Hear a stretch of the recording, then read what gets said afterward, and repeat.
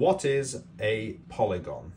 So all shapes are either polygons or not a polygon. So polygons are shapes that have only straight sides. So polygons can be separated into regular polygons and irregular polygons.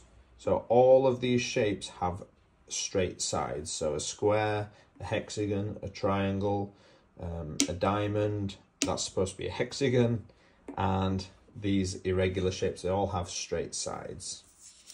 So any shape that has any curved sides, like a circle or a semicircle, or this shape here with a curved edge, that is not a polygon. And a polygon is also has to be a closed shape. So as you can see, this shape here has a gap and it's not being completed, so that is also